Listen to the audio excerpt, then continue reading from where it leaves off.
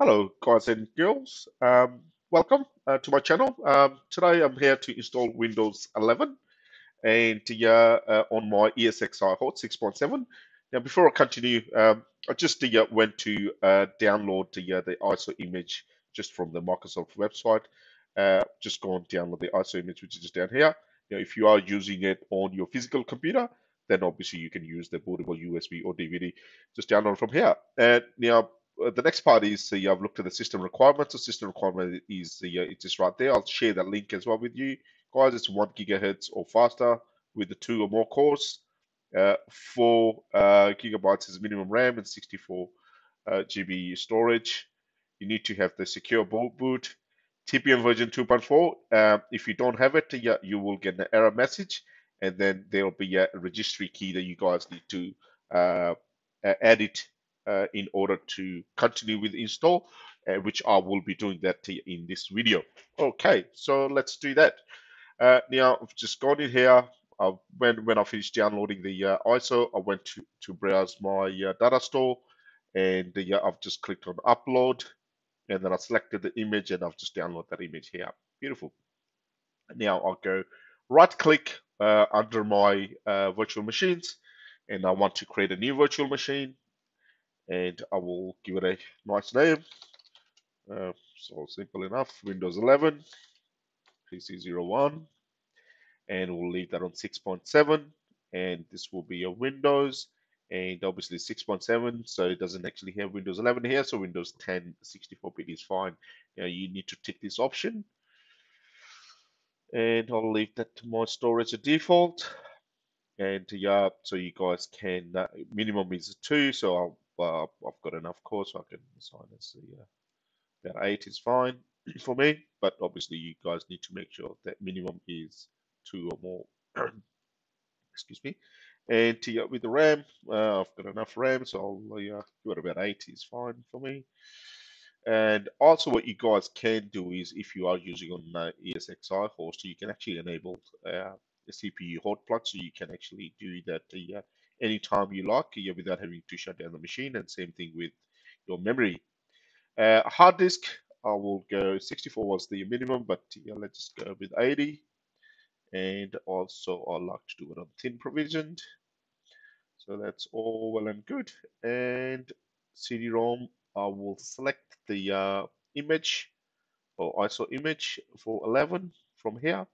So I've just gone into data store and just attach that image here and make sure it's connected. And also I want to make sure it's connect and power on. So make sure that option is ticked as well.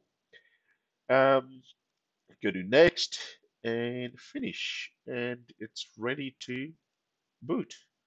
So click on that image and I'll go turn it on.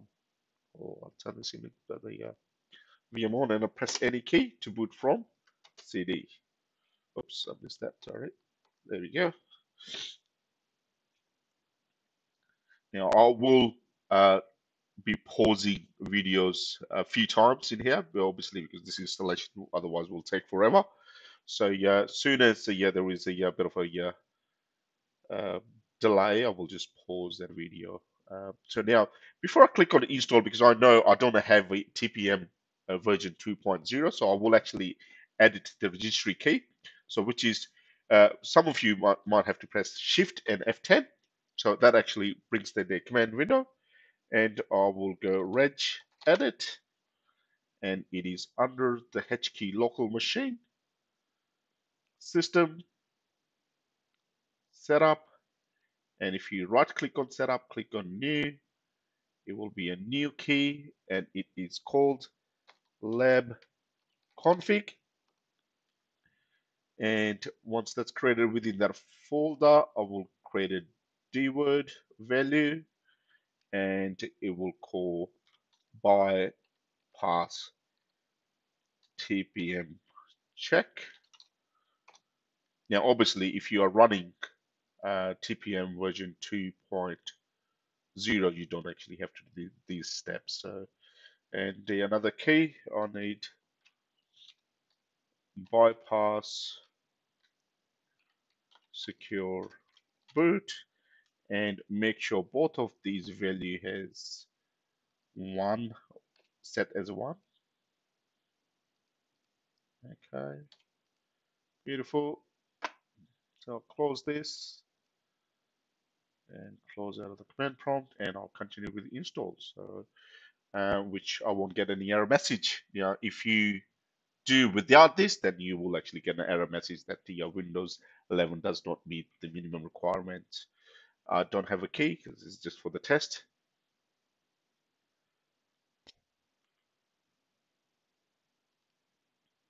And I will select Windows 11 Pro, hit next, and this should actually continue. And some of you guys might come up with an error message here if you've tried without adding the registry key. And if you do come with that error message, then you'll just have to go back and edit the TPM settings and continue. Okay, yep, this is the drive. New, apply, that will create all the required partitions. Beautiful. And next, and so this start installing your Windows 10. I will pause the between this because this will might take some time. So I will pause this now. Okay, now it's still continue. It's been about a couple of minutes. It just say I hit about 91%, then it'll be installing features and updates before it finishes it. So I'll continue to pause this. Okay, so it's finish installing all the features and updates. So now it's about to reboot. That was the next window, just say as soon as you finish installing. So it's just rebooting now. I'll pause again.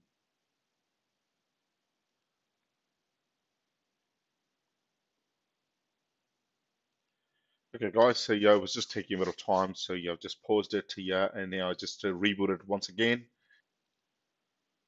Okay, there we go. Get the logo happening.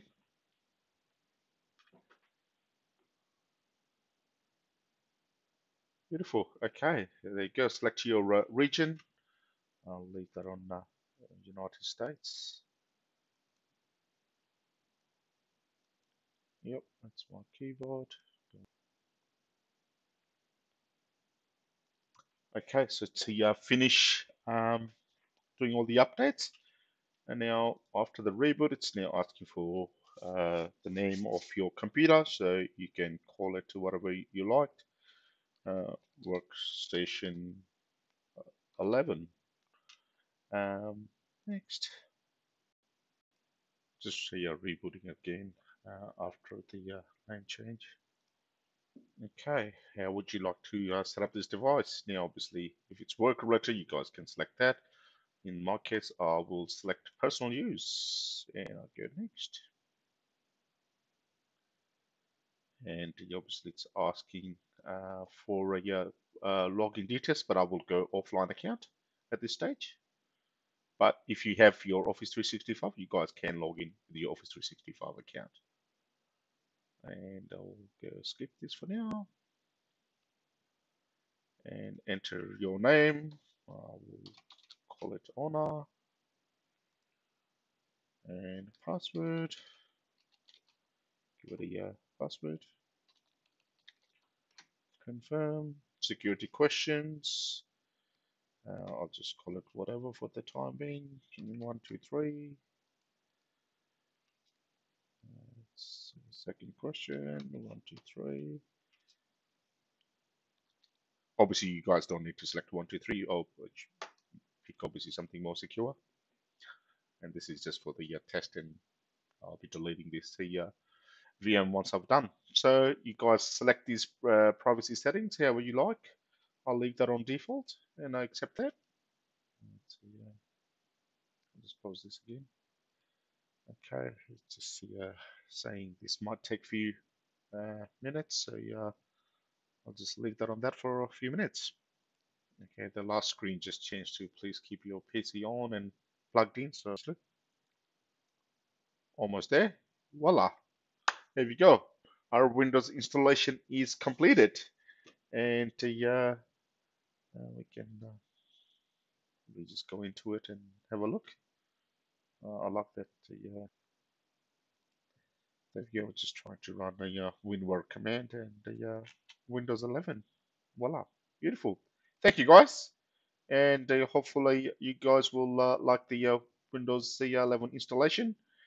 And please subscribe and leave any comments below. I will share the specs and the download link as well in my videos. Thank you guys. Enjoy. Goodbye.